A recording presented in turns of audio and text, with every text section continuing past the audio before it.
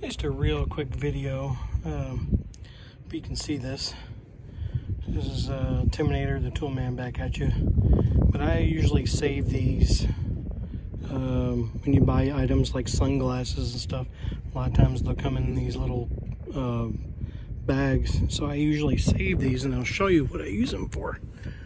Covering up Photocell switches on light fixtures when you're testing them out, and voila, you don't have to try to cover it up with electrical tape. And you just use a little, I call it a sock, but it's basically a little bag, and I use that to cover up electrical photocells. So hope that helps somebody. And I keep them in these tough built pouches.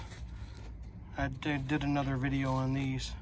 So if you go down there, this helps you out or helps somebody out, go down there, hit the like and subscribe and comment button, and see if anybody else has got any little hacks or ideas like this.